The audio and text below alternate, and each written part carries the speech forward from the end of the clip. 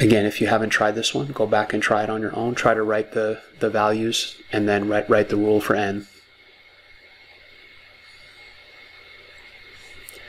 Now this one's different. This one's not like the others because this is plus 2, but this is not plus 2. This is plus 4, and this is plus 8.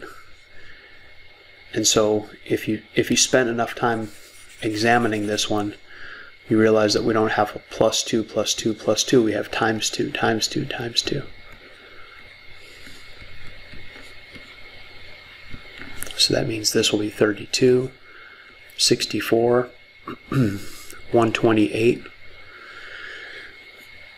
And repeated multiplication is a big word. I'm taking a breath before I say it. Repeated multiplication is exponentiation. In other words, if you had 2 times 2 times 2 times 2, wouldn't that be 2 to the 4th power, or 16? So here we're actually, the n is the exponent. The rule for this sequence is 2 to the n. Now this is a type of sequence called a geometric sequence, and it's a bit beyond the scope of the 6th grade advanced math, so I want you to be aware of it and know the difference between the types of sequences, but we're not going to be working to find these kind of rules this year much, except for fun from time to time.